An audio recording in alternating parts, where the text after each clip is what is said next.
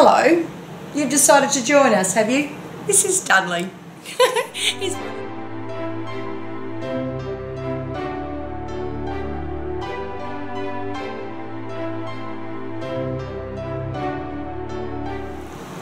Hello and welcome to my channel.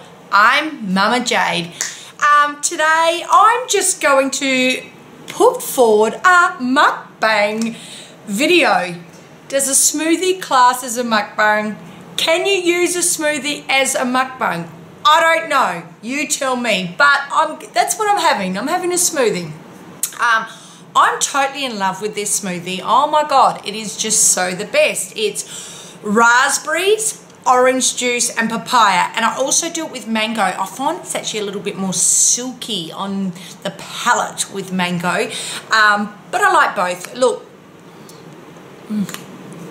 papaya is just so good. It is just loaded with enzymes, which is just so awesome for your digestion, and I just love papaya. It is such a brilliant fruit, and it's one of those fruits that people go, oh, I don't like it. It's like, if you don't like papaya, you haven't tried papaya. You've had imported crap that's been picked too early and it tastes like vomit. That's generally the take on it. But if you have papaya in the tropics, trust me, you will love this fruit.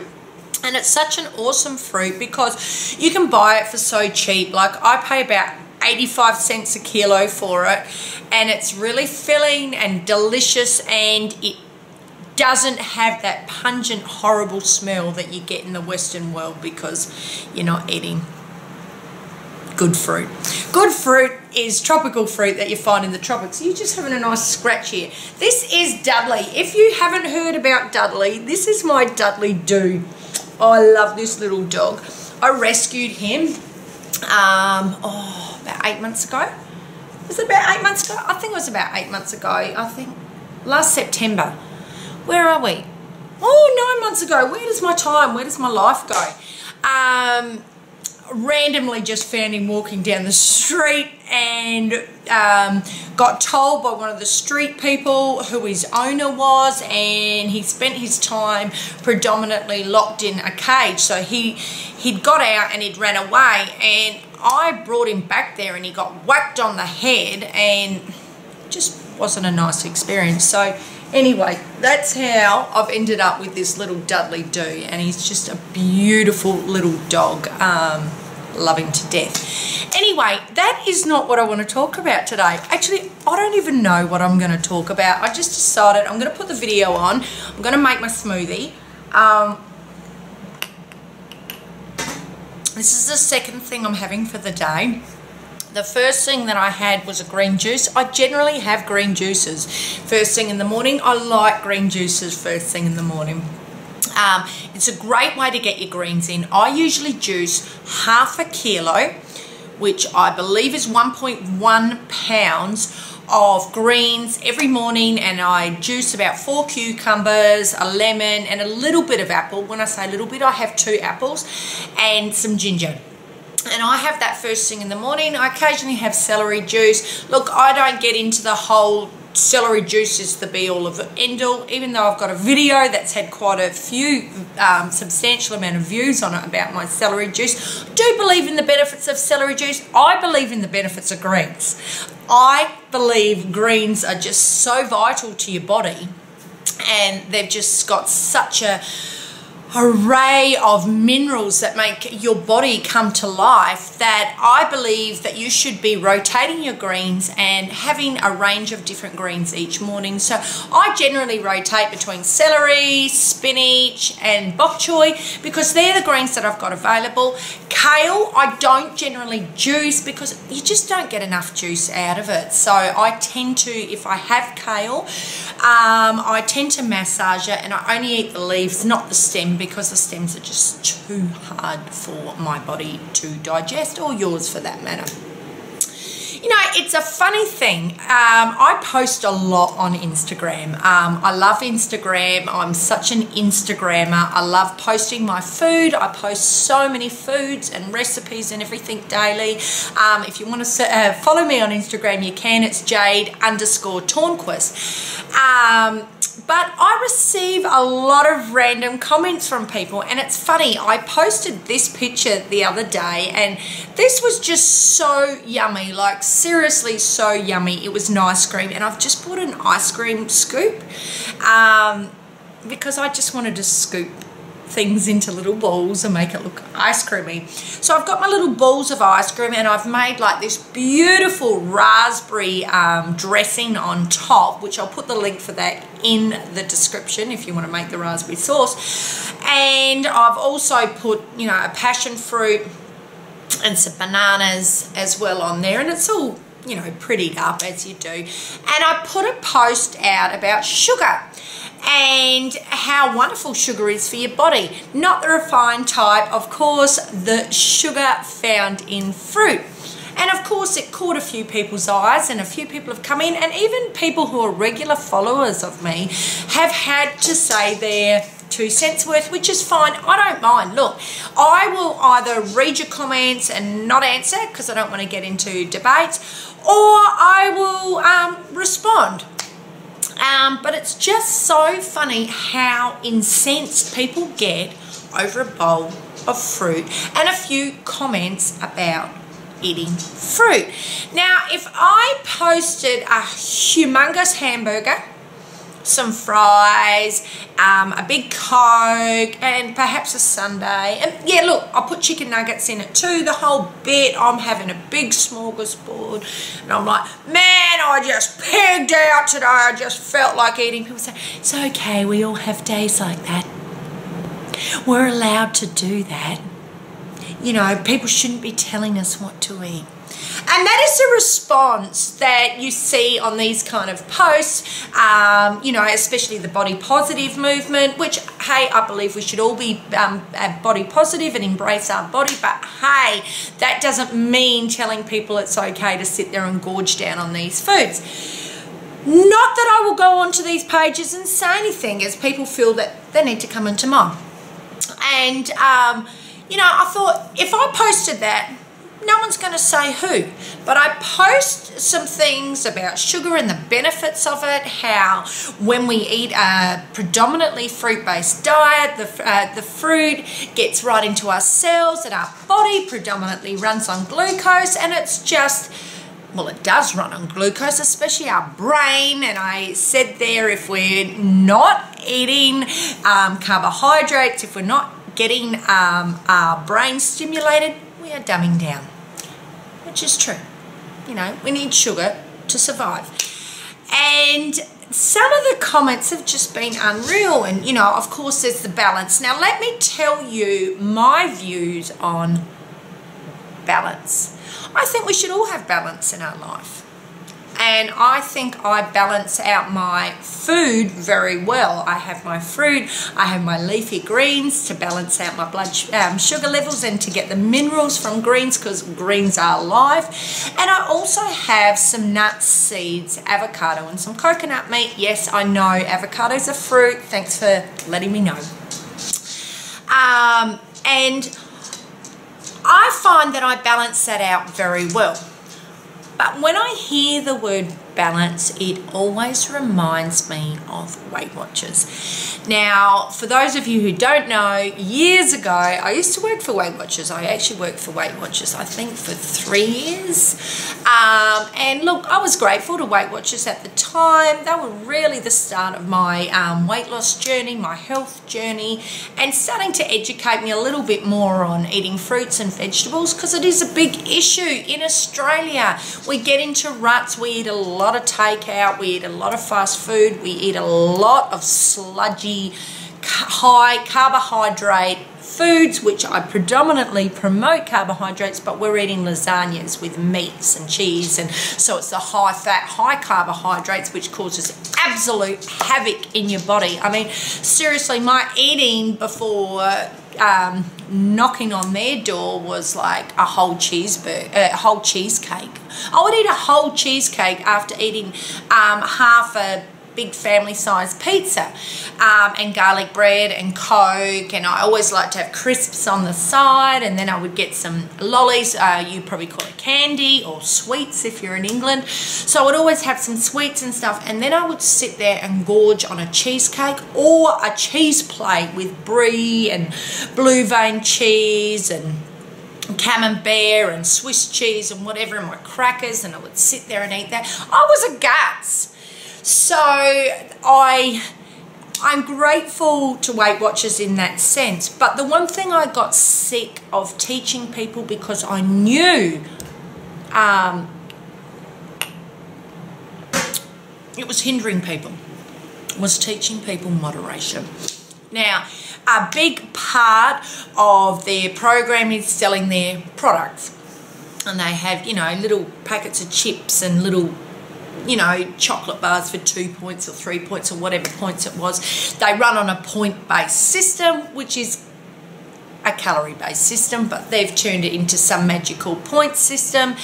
And it's a lot easier for people tracking points than it is for calories, because you can remember something's 2 points, 3 points, 4 points over, say, well, that's 167 calories and that's 223. It's just so much, it's easier. So, I mean, it becomes a very popular program, and I think the one thing is with people as well, we like to be able to be told that we can eat the things we like. So being told you can eat KFC as long as you fit it in your budget, you can drink wine as long as you can fit it in your budget, you can have your cake and eat it too. When you learn these things, you say, this program's for me. And look, if you're successful on the program, which I was highly successful, but I'm one of these people, if I'm going to set my mind to something, I either do it or I don't. There's no in between. And I have an extreme personality. I openly admit that, in the sense that I'm just gun-ho, bang, I'm into this and that's it. And the same way I have with my fruit lifestyle, the same way I have with, you know, lots of different things I've done over the years, giving up booze, giving up drugs. If I didn't have that persona, I wouldn't be sober for 12 years coming up this September. So that's a long time, and you can't achieve these things without having that, you know, mindset. So I was very successful at the program, and I lost my weight and I kept it off, and I wanted to scream to the world and let everyone know this is the program. But I started working for the program, and I was teaching other people how the program works. And I would see maybe up to 300-400 women a week. So that's a lot of women, and a few men, maybe a handful. But I was seeing a lot of people. I did find men, however, if they did follow the program, they were a lot more successful than women. Women seem to cave a lot differently to the way men do. We've got hormones, let's put it that way. But the one thing that became apparent to me over the time was the products. And I would, you know, be advocating these products, and you would advocate, you know, different things. Oh, that's okay, but you can still eat that. Why don't you cut back here, fill up on a salad, and then you can still go and have your KFC for dinner, or you can do this and whatever. And I would notice that the weight would just go like this. Very few people are successful at this program. And you're probably thinking, well, I've seen a lot of people that are successful, of course, because it's a worldwide industry, and if you have millions of people following your program, you are going to have successful people, of course. But the fact of the matter is, only 5% of people are ever successful at a calorie restrictive diet. And out of that 5%, only 10 will keep their weight off for over a year. And then, of course, it lessens and lessens and lessens. So that's 1 in 100 people. That's a very, very small percentage. Most people just go like this. And the reason they go like this is because they're still letting the foods into their lifestyle that are causing the ongoing triggers. So, for example, when you first start the program, you would, you're weighing and you're measuring everything, and you're saying, okay, I will have half a cup of rice, I will have, my veggies, and I will still have some fried chips on the side because I've always wanted that. I'm just using that as an example. And let's say you can just have a cockie's claw full. You will then start to say, I don't want to just have a cockie's claw full. And you won't actually say that, but your brain will start wanting to have more. You will keep drawing to the things that you actually want. For example, this is long before I was vegan. I used to every night have a small packet of chips and a little chocolate bar, the little fun size bars. I would have that, and I would have a custard thing which was full of aspartame, full of garbage, and that would be like 1 point, and then it would be 1 point for my chocolate bar and 1 point for my chips, or 2 points, I don't know, whatever it was. And I would have that in the evening, so I would save that. And let's just say it was 4 or 5. Let's just say it was 5 points. Now, for 5 points, you could make a proper filling meal. Yeah, I would save 5 points out of, I think it was on 20. So a quarter, I would save a quarter of my points to have garbage at the end of the night. And what happens is, eventually, if you're not filling up during the day, look, I was very successful at this program for a long time. But if you're not successful at filling up on this program, the wheels are going to start to fall off, because 5 points on garbage, a quarter of your food on garbage is going to lead you 2 ways.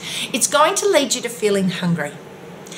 And when you're led to feel hungry, and you've just had a small sample of a little wagon wheel, a little packet of salt and vinegar chips, or whatever it was, that's going to send, the serotonin in your brain's going, ooh!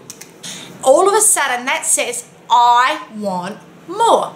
So when you want more, you don't all of a sudden say, yeah, well, I'll just finish off with a celery stick. It doesn't work like that, especially when you have weak moments. And especially when you're new, starting off, and you have no idea how to put it all together. I mean, I had it so down pat where I was having, I'd have an omelette this big for breakfast, but it would only have 2 eggs in it, and I would just have all these egg whites.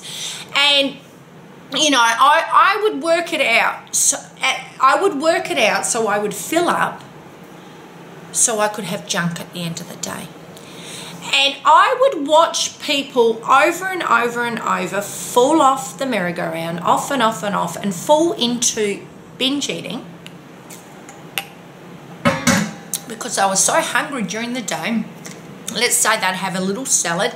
Look, their head wasn't in fruitarian mode, raw vegan mode, I'm going to have a salad. They would have a little token salad, say, for lunch. By the time dinner comes and they've saved their points so they can have their KFC and their little wagon wheel and their packet of chips, they are starving, and that's not going to fill them up. So you keep doing that for 2, 3, 4 days. All of a sudden, Pac-Man disease steps in. And you are eating absolutely everything in the house. Now, one day I fell into such a rut that I ate for 10 hours. 10 hours. Because I had starved my body for so many months. I would fill up on Diet Pepsi Max. So I would, the caffeine, the stimulant, to keep me going, to give me energy, because I had no energy, because I wasn't eating a high carbohydrate diet. I was eating low carb. I was filling up on egg whites, as I mentioned before. I was filling up on veggies. I was filling up at lunchtime. I would have just the smallest amount of pasta, and then I would just bulk it up with this big salad. Admittedly, I was very good with bulking things up with vegetables and things like that, and of course once you throw the protein in, like an egg or a chicken or whatever, that does keep you full for longer. I admit that. But I was also filling up on their aspartame foods, like their 0-point yogurts and things like that, to keep myself going. And my body was starving. It was really, really hungry. And I'll never forget this. I ate for 10 hours. But you know what I ate? I ate garbage. I didn't all of a sudden, you know, just say, oh, I'm going to just have a big bowl of fruit and nourish my body. I ate crap. I sat there eating crackers and pastas and pizzas, and you got no idea. After 10 hours, I was like comatized. I was like, ugh. I had ate for 10 hours straight. And this is when I really got an insight into starvation. And I started to understand starvation. And this is when I started, you know, to hit Google, and I started searching through the net, and I was thinking there has to be a better way. There has to be a better way to live than complete portion control and falling off the rails and binge eating. And I wanted to find another way, not just for me, for every woman who's been on the weight loss merry-go-round for probably most of their adult life. And you know, I've had women over the years cry in my arms. They are just so tired of dieting. They are just so tired of being overweight, and they are just so tired of the addiction to these foods. And this is why I hate the word moderation. Now let's just say I was a drug addict and I had told you I gave up cocaine. Would you turn around to me and say, you can have a line of Coke as long as it's in moderation? No, you wouldn't. So when people are on a raw vegan diet, a lifestyle, I'm going to call it a lifestyle. It is a lifestyle. It's not a diet. Screw diets. Although what we eat is a diet, whether it's a junk food diet or whatever. But let's just call it a lifestyle. If somebody, me, is on a raw vegan lifestyle, predominantly high fruit, and I am putting out a statement saying I'm thriving, and I have put out post after post after post about my eating addictions, my binge eating, my struggles, absolutely everything else. I have just put it out there on social media, and then to tell me I need balance. You need this. You need that. No, I don't. Now, I'm putting out posts saying fruit has been the best thing for me. For me. I truly think it's the best thing for everybody, but I put out my post saying this is why it's good for me. This is what it's done for me. Now, for me, it really has helped me with my skin. I had cystic acne. I have had a lot of hormonal imbalances over the years, and I'm still, I mean, I'm a lot better than what I was, but I'm still trying to deal with that. I know my moods are a lot better when I'm on fruit. I feel great on fruit. I'm energized on fruit. I'm not lethargic on fruit. I am just alive on fruit. And for somebody to say, you need this in your diet, you need that, when I'm a food addict, and things like that could trigger me, but they don't, but they could. because you don't know who you're dealing with, you don't know who you're talking to. Why would you say that? If I put out a post saying I'd given up drugs, you wouldn't tell me that I need to have marijuana. Okay, you don't need cocaine, but perhaps you might like to get some morphine.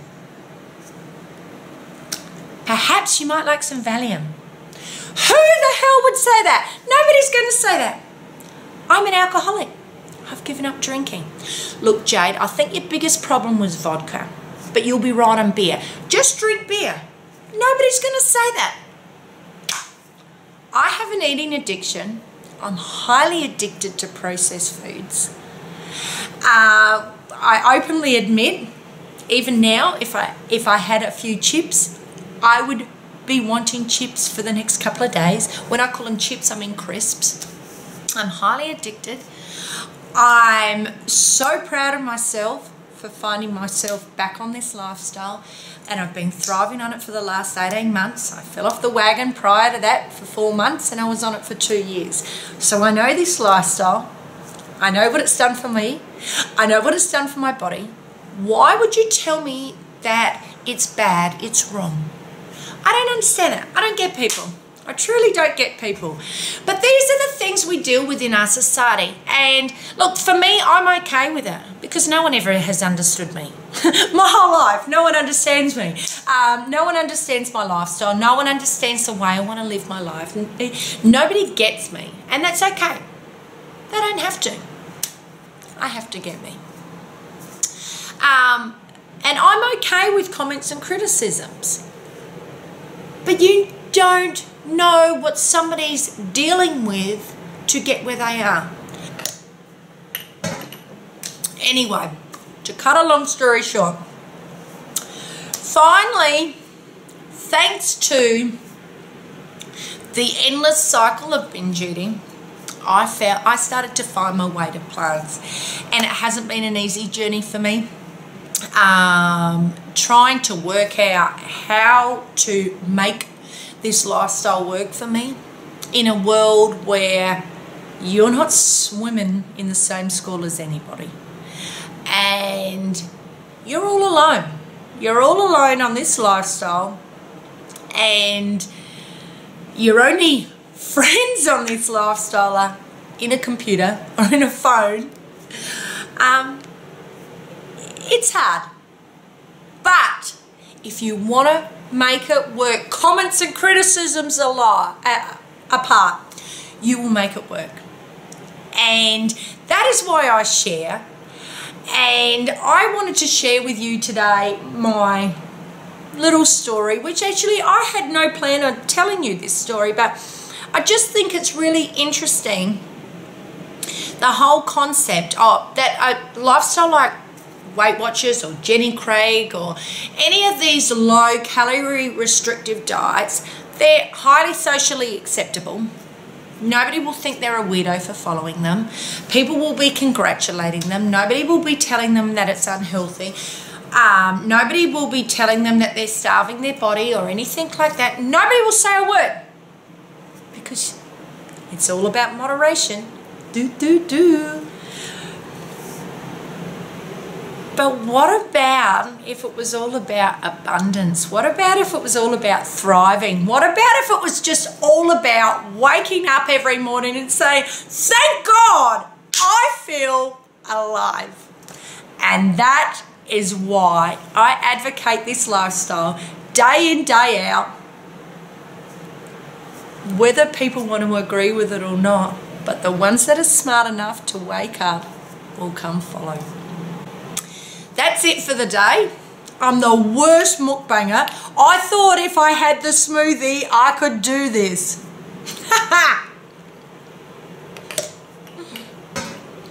I hope you enjoyed my video. Leave a comment below, subscribe to my channel, and most importantly, be kind to the #1 person in your life, you. See you soon.